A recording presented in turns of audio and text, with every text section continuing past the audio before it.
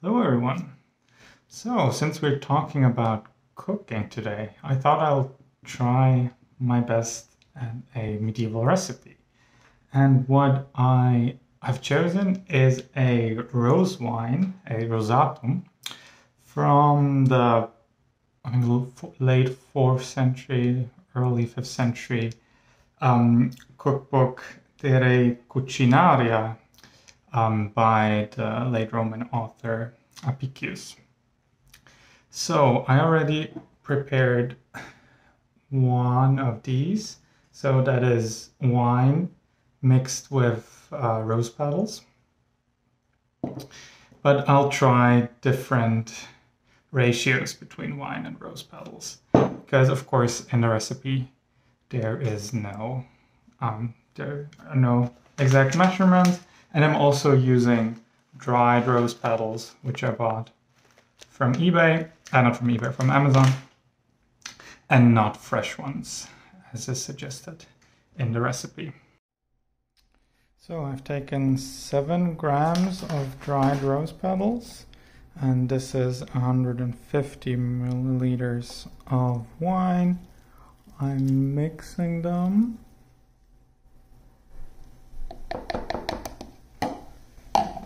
Oops, sorry.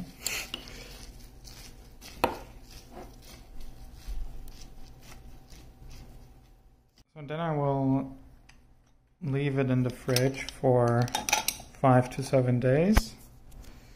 And of course with one hand I can't really close that. Well, professional movie making right here. And after 5 to 7 days I will take those old rose petals out, replace them with new ones. And I think I do it in 3 times in total. Then I'll sweeten the wine with some honey and then we'll try it. I'm excited. So I ended up making 3 batches.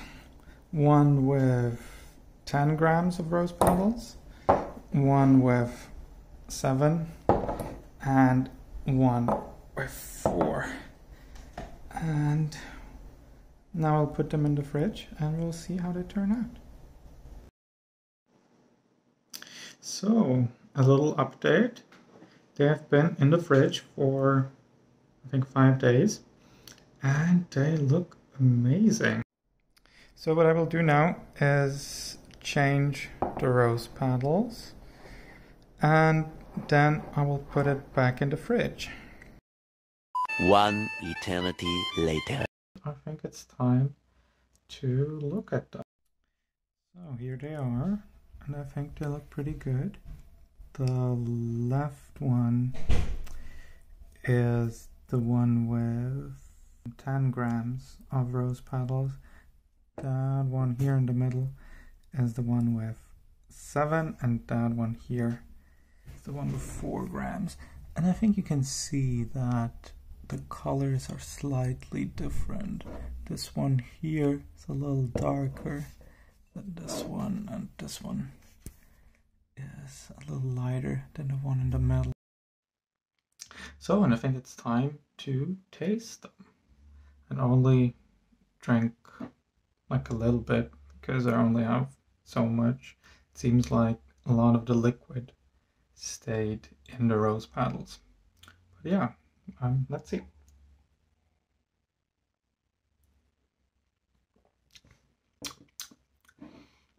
Okay. It is kind of sweet, but also bitter in the aftertaste.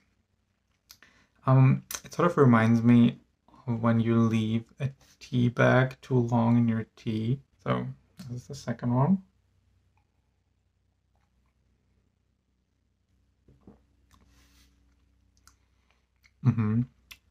Yeah, same aftertaste, but that one is slightly fresher.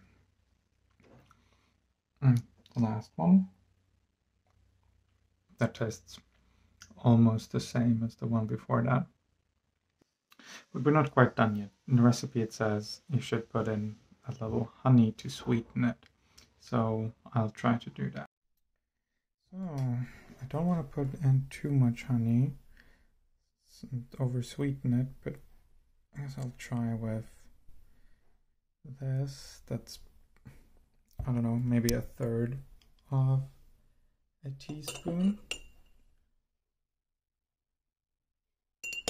Put it in there. So the sort of bitter aftertaste that sticks in your entire mouth is not going away, even though I put in some honey. So what I'm trying to do is put in some water. As you know, probably at least, ancient Romans and ancient Greeks drank their wine sort of watered down, mixed with water at a ratio of 1:1, more or less. But I will give it a little Viennese twist, because how we like to drink our wine, at least in the summer, is with sparkling water. And I feel like that might be nice with this rose wine as well. Let's see. So I'm adding the water.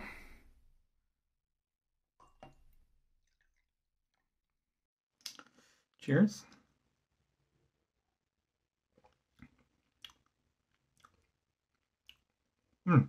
Okay. That's actually a lot better. The aftertaste is gone. It's very sweet still, tastes like roses. You can't taste the wine at all. Maybe it's a little bit too much water, so maybe it's not 1:1, but maybe 1 to, I don't know, half.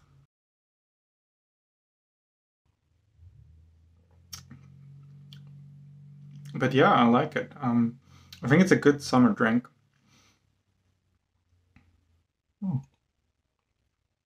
Leave some for later. So I think I'm pretty happy with the result. I will put up an exact recipe on Canvas or somewhere. But even though I only had the rose petals in for about like half of the time that is suggested by the recipe, I think it's still too rosy almost. So you can definitely use less rose petals and for a shorter time. How much honey you want to put in there sort of depends on your own taste.